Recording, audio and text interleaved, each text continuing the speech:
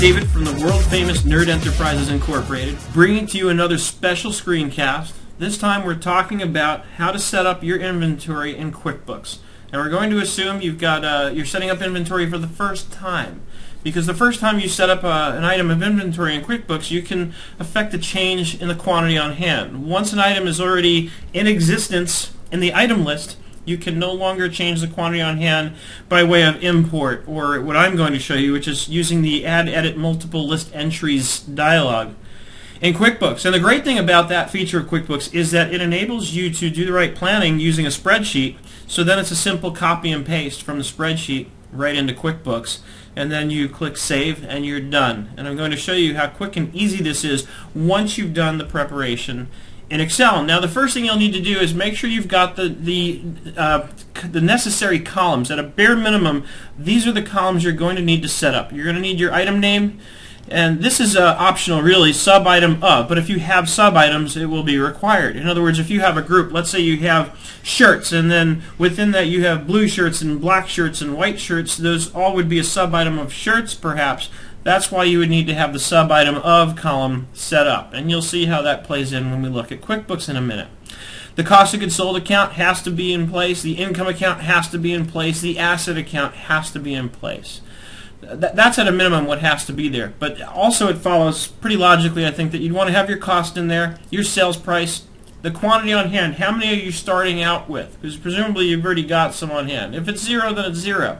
And then the total value you can actually calculate as a simple function of saying equals, and we use our arrow keys to point to the cost. Hit the asterisk, not the asterisk, but the asterisk, to affect the multiplication part of the equation. And then we go to the quantity on hand. Cost times the quantity on hand gives me the total value. Remember, we always track inventory at cost. When we sell it, that's different. That's going to be the resale value. So total value can be calculated, and then we'll just format that for accounting. So that as I enter in my items here in my list, it will calculate the total value for me. Any little thing like that you can do like this to cut down on time, you should do.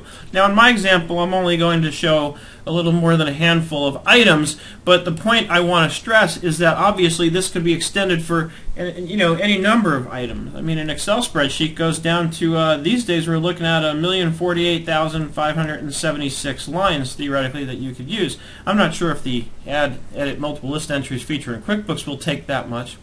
But clearly you can set up in Excel to house most likely more than enough items compared with what you're likely to need to set up. So at this point I'm not going to bore you showing you, having you watch me do data entry, but I'm going to pause the recording and I'm going to enter some sample items so I can show you how easy it is once that's done to dump it into QuickBooks. And of course for your part what you'd want to do is go ahead and key the stuff in. Do the planning in Excel first, because when it's done right, like as you'll see, it'll take 2 seconds to bring it into QuickBooks and get the inventory set up on the books.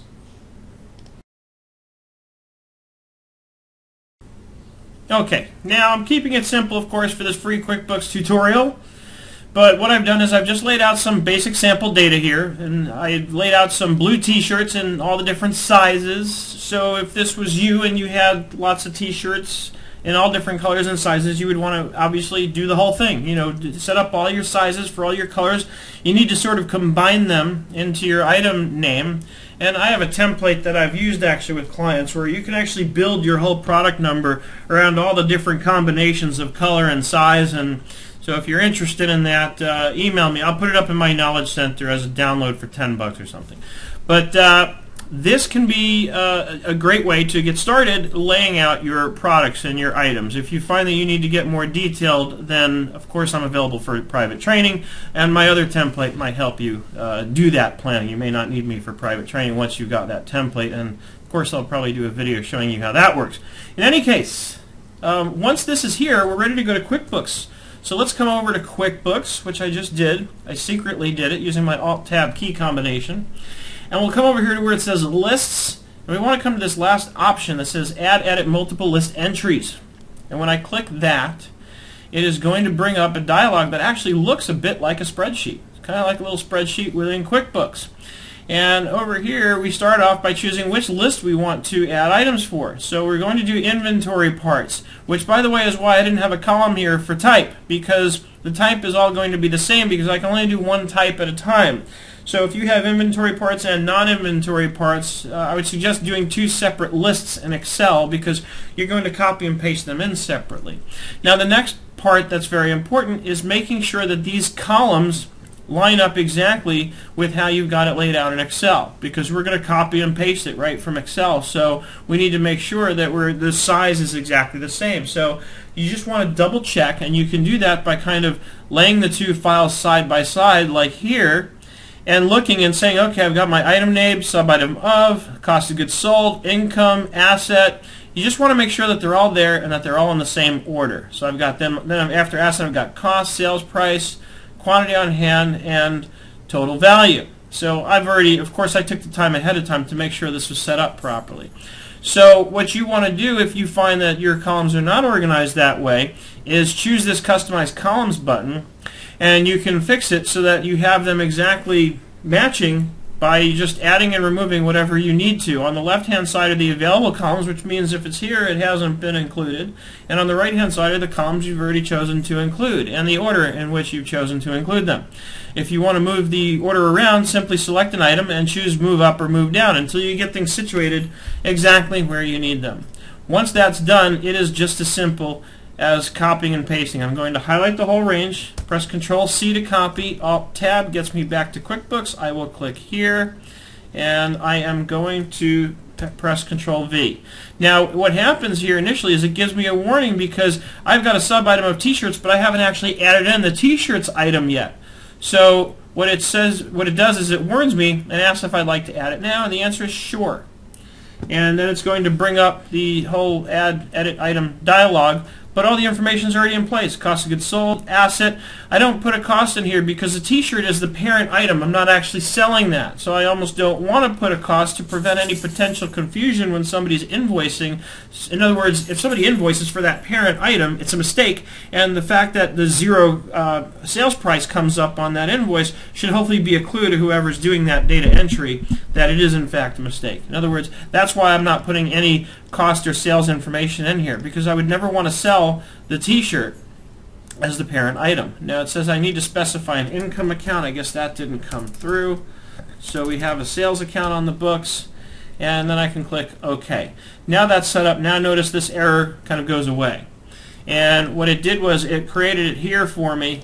So what I want to do is I want to delete this line, and I can do that by clicking in it to make sure that I've selected that line, then right click and choose Delete Line, and that gets rid of it because once I added it, it added it in down here.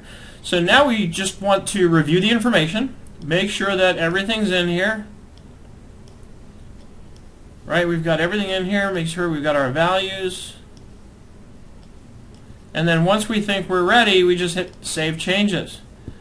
And it says 0 inventory items have been saved, 6 inventory have errors that need to be fixed before they can be saved. Click in each field in red to find out. Okay, so it doesn't like my total values. And it looks like I have to actually just click on it to make sure, I guess, that it's right. I'm not sure. But it looks like once I clicked on them, it fixed them. But mind you, what QuickBooks is going to do is it's going to take whatever I've given it as the total value and divide that by the quantity on hand to come up with that item's average cost, because as you hopefully know by now, QuickBooks does average cost everything. Now let's try saving the changes again, and it says 6 inventory items have been saved. Now the reason very specifically why I'm not going to stop and re-record it and not get the error is because you're likely going to encounter that when you do this, so I want you to see how to deal with it so you're not alarmed and you don't say, hey, that guy did that video and it didn't work. Okay, so you're going to get that error most likely initially. I'm not even sure why, but once I clicked in, somehow QuickBooks, I guess, figured out that it was okay. And so that was that. And that's it. It's that easy. Just do your preparation, do your prep work in Excel, and it takes 2 seconds to set up your inventory items. Now if I say close and I go to lists and go to my item list, there I am. And I've got my t-shirts with my sub-items, with large blue, medium, small, extra large, double X, triple X. I had to put the triple X in there because some people like me take a triple X because I'm a big guy. And that's my story, and I'm sticking to it. Ladies and gentlemen, as always, if you have any questions at all, feel free to email me, Seth@nerdenterprises.com. I'm available for private training. The information will appear at the bottom of the video as soon as I shut up.